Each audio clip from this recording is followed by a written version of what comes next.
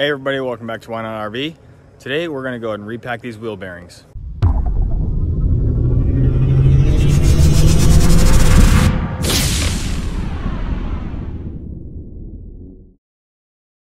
If you just bought a new RV or you bought a used RV, one of the first things you should probably do is grease up your wheel bearings, because you just never know the last time it was done. Even if it came brand new from the factory, you don't know how much grease the factory put in there. From a lot of the bearings that I've seen brand new out of the factory floor, they do not have a lot of grease in there. So go ahead and look into that, and maybe it's time to grease your bearings right off the bat. First thing you need to do is go ahead and get these wheels off. We're going to go ahead and loosen up the lug nuts. Now we've busted all the lug nuts loose, we're going to go ahead and jack this side up so we can take the wheels off.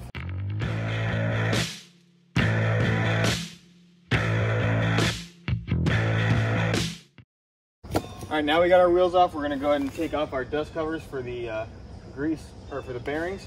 So we just need a small hammer to go ahead and knock this off nice and gently.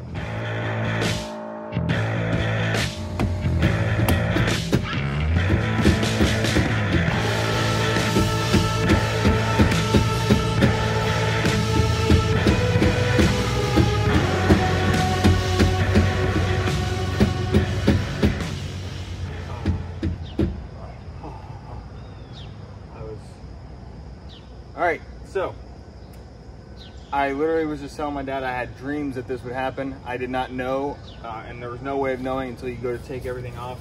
If you have EZ-Lube greased bearings, which I do, meaning that there's a Zerk fitting right on here. I'll show you that here in a bit. And this little rubber seal pops off your dust cover, so you can just hook the Zerk up, pump the new grease through. And so we're going to show you what that process looks like, because originally we were going to be repacking these bearings by hand, and now we don't have to do that. We're just going to clean everything up in here and repack them through the Zerk fitting. So you can see on here this little Zerk fitting right there, and right on the cap was this rubber gasket that says EZ-Lube. And that's what you look for to know if you have a Zerk fitting underneath. And now I can just hook up a grease gun to it, and we're just gonna pump it all out, and old grease is gonna come out through the sides. And once I see the new grease start to come out, then it's good. We're gonna go ahead and put it back together.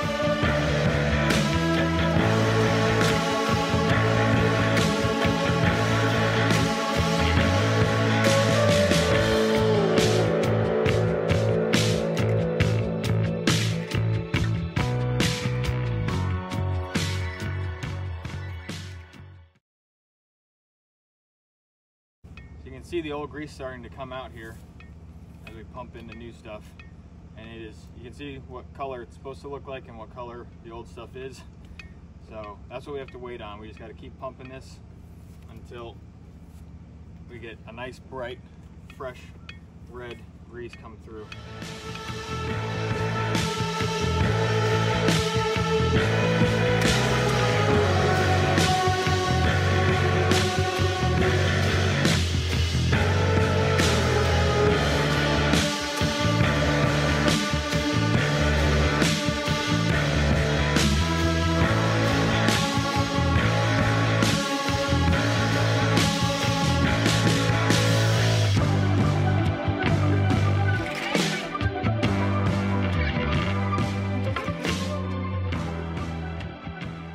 I got real tired of trying to use my grandpa's old grease gun and not really having the right or enough grease. So I went to the store, picked up new tubes of this. From what I understand online, you know, it's about one tube per axle or per bearing. So we're gonna go ahead and do one full tube all the way through and just let it cycle all the way out. So let's go ahead and open up this new grease gun.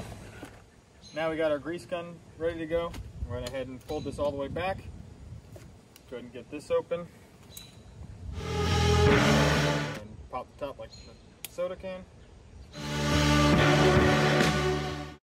Now it's all on. I'm going to release that pressure. And I think this has an automatic bleeder valve. Let me check the instructions, because I think this is supposed to be some kind of bleeder valve. But either way, what you want to do is you want to pump the air out of the line, so you give it some pumps until you get grease coming out. Now this is ready to go. We're gonna go ahead and I'm gonna redo this bearing completely, just because that other grease was old. I don't really know how old it was. I'd rather just use all brand new stuff, and you know, it's only $5 for a tube of grease, so I'd rather just repack the thing. So we're gonna go ahead and get that going.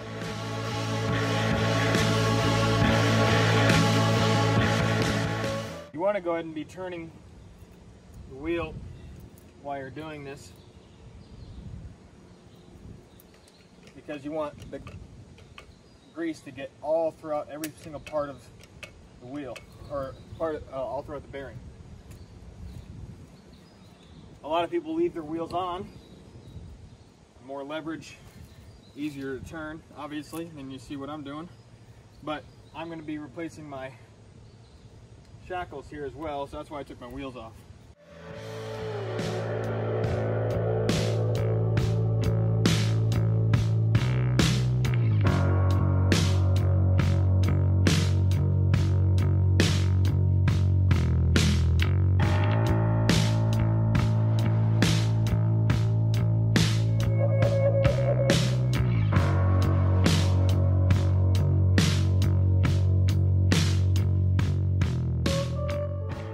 That thing is freaking stuck. I can't get it off.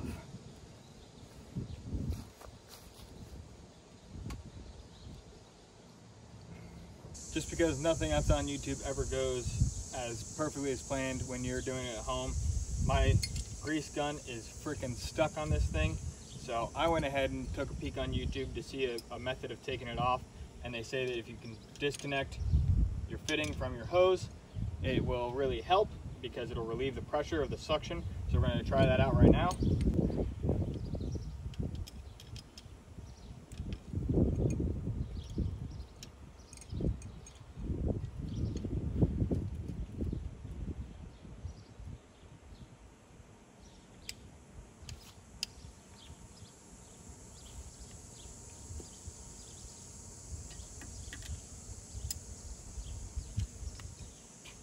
And then there it is. So there's your easiest method. If you ever get a Zerk fitting or a grease gun stuck on a Zerk fitting, just loosen this nut up enough and it will relieve the pressure, and then boom, you saw it just slid right off.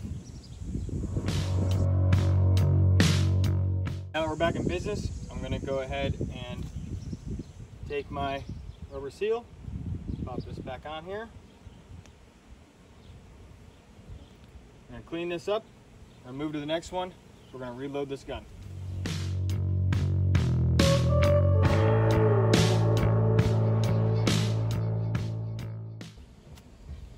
So now we're gonna go ahead and reload this. We're gonna take this off. Take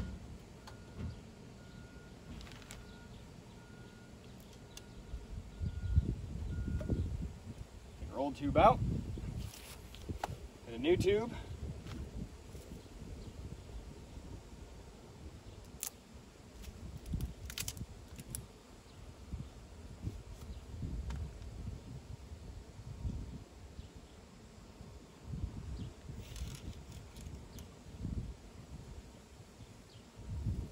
Once it's in, go ahead and pop your little cap, peel it back.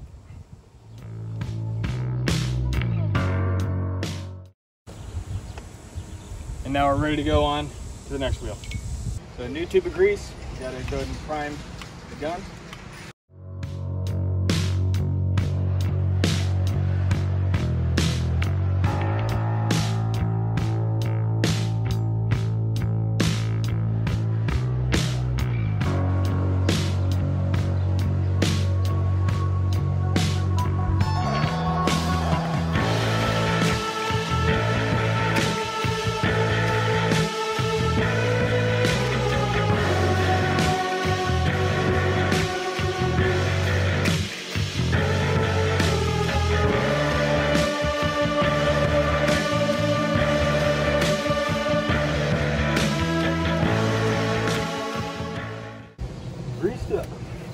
That's it for this week's episode. Thanks for watching. Make sure to hit that subscribe button. We'll see you next time.